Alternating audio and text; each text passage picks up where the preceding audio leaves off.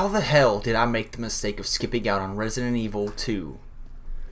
This is going to be a bit of a different video. Resident Evil 2's remake has been out for less than a year, so I couldn't do a review on it or a retrospective.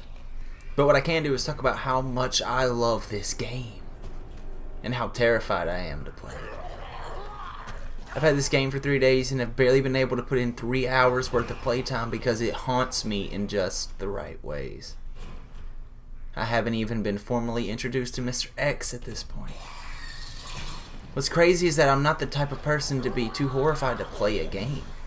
Resident Evil 7 terrified me, but I still pressed on. This, for some reason, has me shitting my pants. Perhaps it's the abundance of ammunition I found, then notice how quickly it runs dry. Giving you a survival knife only to discover that it breaks after 3 uses. Or the endless green herbs that I've procured, but realize that I haven't seen much, if any, lately. This game fools you into thinking you're in a healthy abundance of resources and then rips every sliver of hope that you have right out of your chest. Perhaps it's the long dark corridors that are only illuminated by my flashlight and the moon. Or maybe it's that damn spine-chilling music that haunts me as I carefully navigate the halls of this infested police station, waiting for the next undead monstrosity to appear. This game does everything perfectly.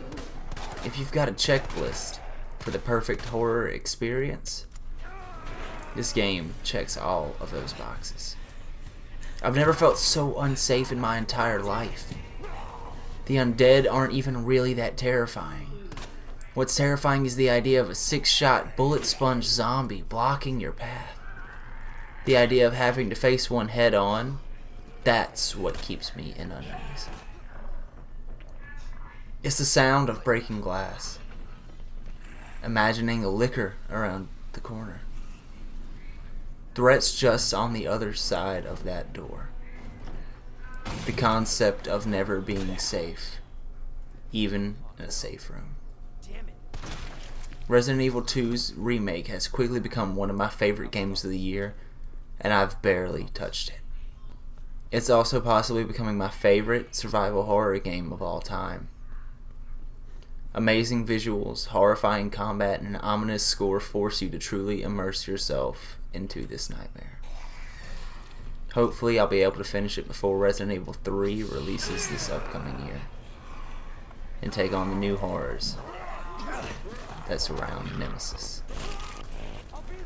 Thank you guys so much for watching another video. I know this one is short, but like I said, I haven't been able to put much time into it. I just wanted to spend a few minutes talking about it. As you can tell, this game chills me to my bones. If you've played it, I'd like to hear some of your experiences and thoughts.